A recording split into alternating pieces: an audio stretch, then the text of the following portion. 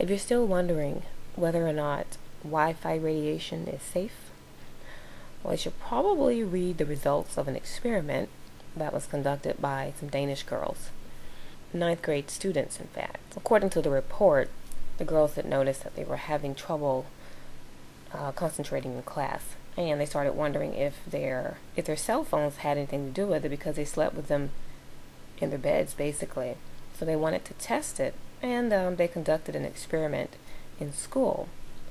I think they used some Wi-Fi or something that was made available to them, and they took some seeds and placed the seeds in the same room where the Wi-Fi was, and then they took the same seeds and placed them in a different room where they were not so close to the Wi-Fi.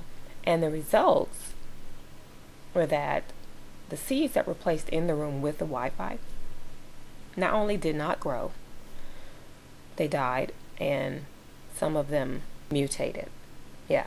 So the next time you decide to sleep with your phone in your bed, or if you have your Wi-Fi in the same room where you sleep, you might want to move that Wi-Fi, relocate it somewhere else, and definitely turn off your phone. I'll include a link to the story.